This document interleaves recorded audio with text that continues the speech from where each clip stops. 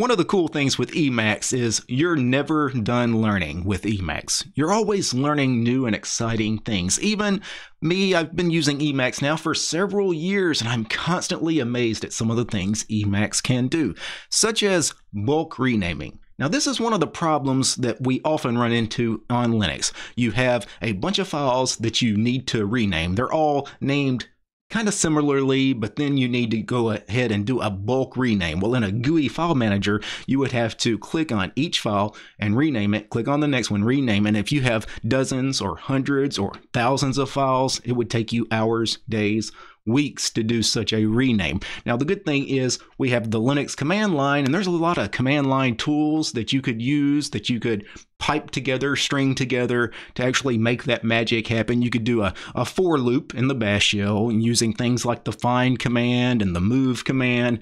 But honestly, if you're not a scripting guru, some of that can be a little tricky. But actually, Emacs makes bulk renaming rather simple. So let me switch over to my desktop and let me go ahead and launch Emacs, and let me go ahead and enter dir.ed here. So this is my home directory inside dir.ed. Now, by default, these dir.ed buffers are not writable, so you can navigate around, but if I got into insert mode and just started typing stuff, that's not actually going to change the name of that file. That file was named .bash_history, and I just added a bunch of random characters to it. But that's not gonna be saved. If I do a space BR for buffer refresh, it refreshes this dir.ed buffer, and you can see the file name goes back to .bash_history. So what you have to do in dir.ed, you have to switch over to a writable dir.ed buffer. So let me do space FC for findmyconfig.org, and I've added some key bindings here under the general key bindings heading here under space D. The space D bindings are all of my dir.ed bindings. Let me zoom in here.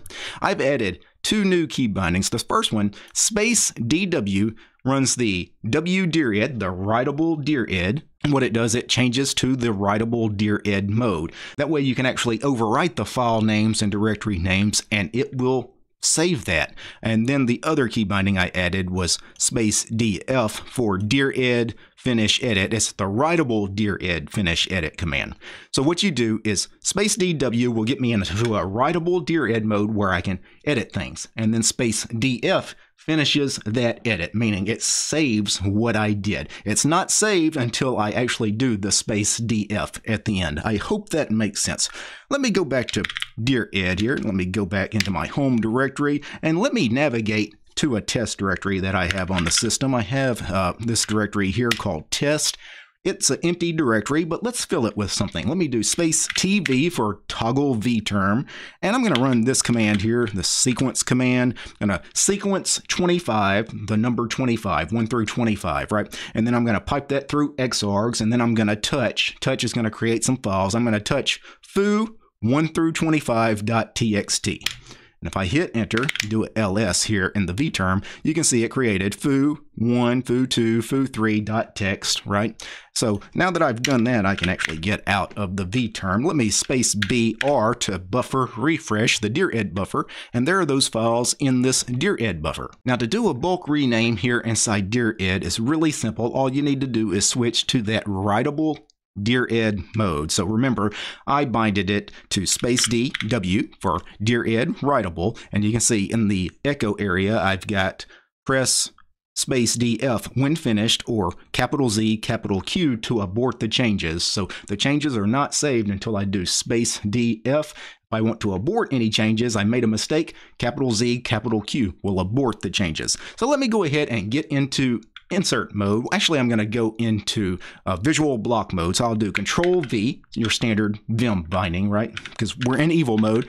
And I'm just going to go down, and all of these foos, I want to change them. So now I'm going to hit C on the keyboard for change. And now I'm going to change that to bar, escape.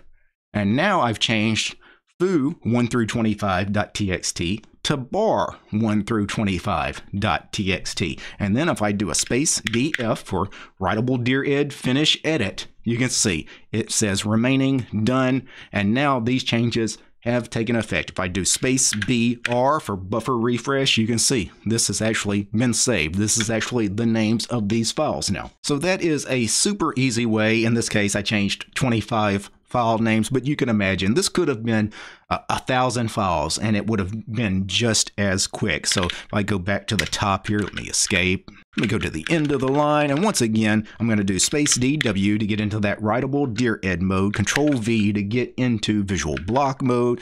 I'll space over a couple of times. I'll do a capital G to go to the bottom line. Let me up arrow to go up one line, and you can see I've selected all the bars. C for change, and then I could change it to file.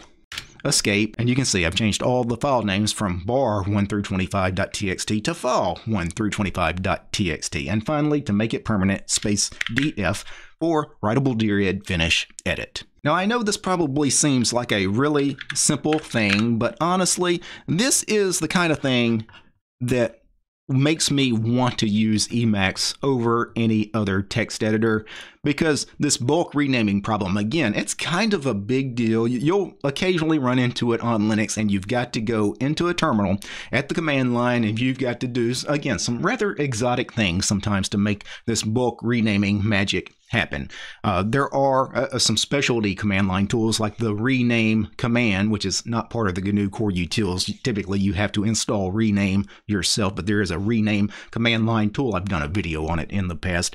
But like if you were in Vim or NeoVim or VS Code, things like that, how would you do that bulk rename? Well, what you would have to do is you would have to enter command mode, for example, in Vim, or open a terminal. VS Code has a way to enter shell commands in, yet pretty much most IDEs have a way for you to get a terminal, a command line, so you could actually do the standard command line way of renaming those files. But because DIR-ED is built into Emacs and you have that writable DIR-ED mode, that's something pretty special. Now, is this writable DIR-ED mode special enough to get you to maybe try Emacs? If you were a Vim user, would it make you want to maybe leave Vim for a little while and give Emacs a try?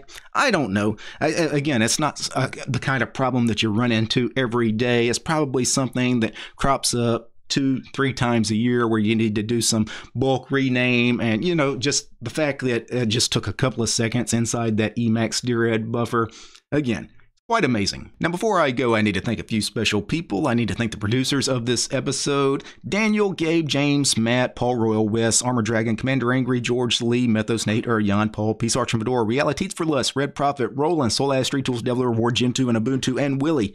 They're my highest tiered patrons over on Patreon. These guys, they are the producers of the episode that you just watched. The show's also brought to you by each and every one of these fine ladies and gentlemen.